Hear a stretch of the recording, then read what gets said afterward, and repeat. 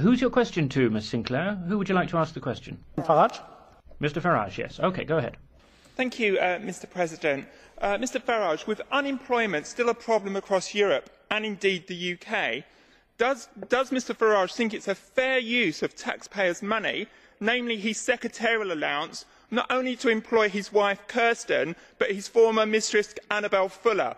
Is this a responsible use of taxpayers' money, Mr Farage?